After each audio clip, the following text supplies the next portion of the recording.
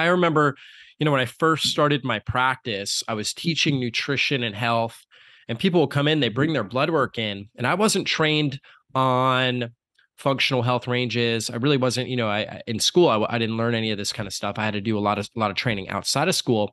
But I remember early on, people would come in with all their labs and they would say, oh, like all my labs are normal, but I feel terrible, right? Like I've got all these Mm-hmm. issues going on. My doctor says everything's normal. They're just giving me an antidepressant or whatever it is.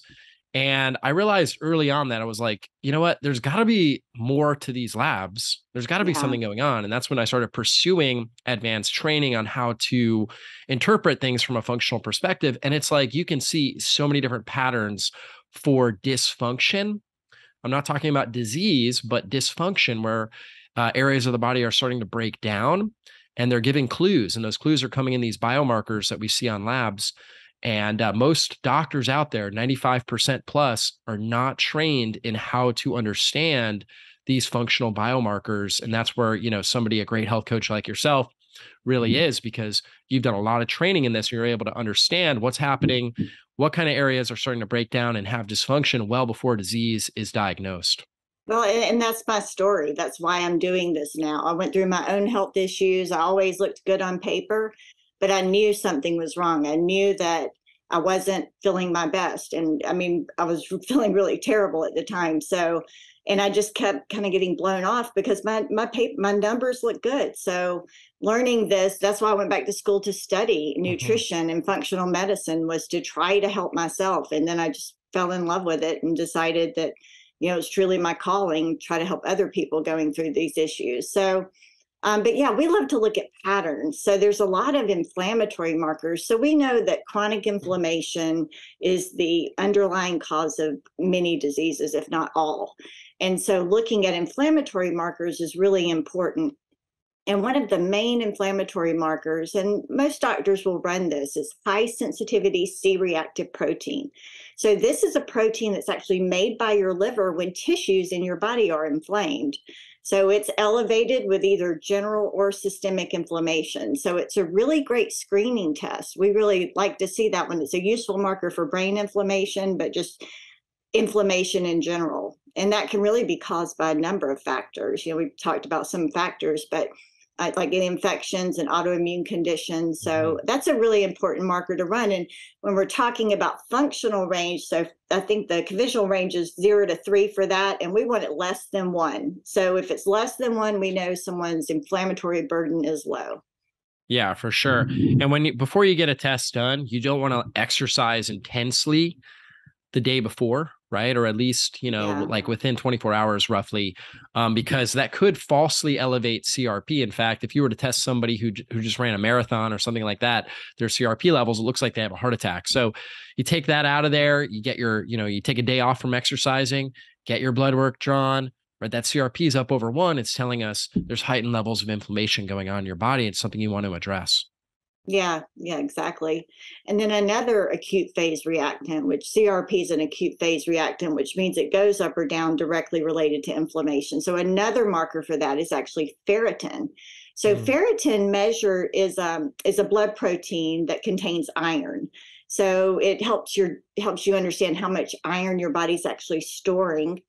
And if you have too much ferritin, then that's an indicator that you have inflammation in the body. So we look at that. We see that a lot with our clients with chronic illnesses like cancer or other conditions, Mm. inflammatory issues. So that's a good marker to look at. People think of that as your iron stores, but that actually, when that's high, that blood ferritin level can be high due to chronic health issues.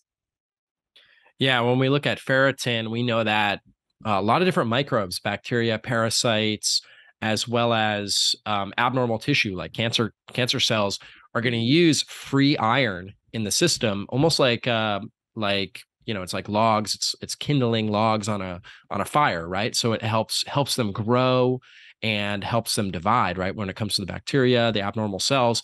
So what the body does is it tries to keep more of that iron in the storage form, and that's why ferritin will end up going up rather than putting it into free iron that these microbes or cancer cells can use to grow and to fuel themselves. And so you'll start to see that ferritin rise. And again, that's an acute phase reactant that we'll look at with that. And now, what are the optimal ranges there? Optimal, so you may have to help me with this. I think 50 Yeah. to 150 is women, and Yeah. 50 to 200 is men. Is that right? So with men, so typically we don't want to see it up over 150. With women, Okay. you're especially menstruating women, you're going to tend to see it a little bit lower because again, they're bleeding, so they're using more they have less iron in storage. So that's why it's somewhere around 50 to 150. We always want to see it up over 50. Okay. If they're Yeah. down low, that could be a sign of an anemic tendency. So we want to address that. But for men, they're not, obviously menstruating. So unless they had a major hemorrhage or something like that, really should be up over 75. So it's roughly like 75 to 150 or something like that. We don't want to see it up over 150 though. That again is a sign of that acute phase reactant with inflammation or a condition called hematochromatosis, where those are individuals that genetically are just storing a lot more iron in general. They're absorbing and extracting more iron from their food and holding on to it, and that could be a problem as well because high levels of iron, although we need it to produce hemoglobin so we can get oxygen to the cells, very high levels of iron create a rusting effect, high levels of oxidative Mhm. stress.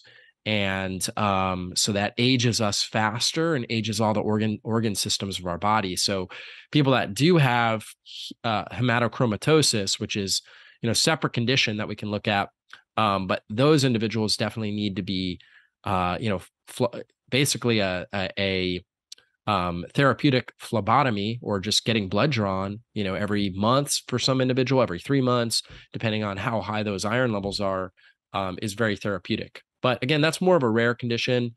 Most people, when they have higher ferritin, it's related to inflammation. Right. Yeah. Awesome.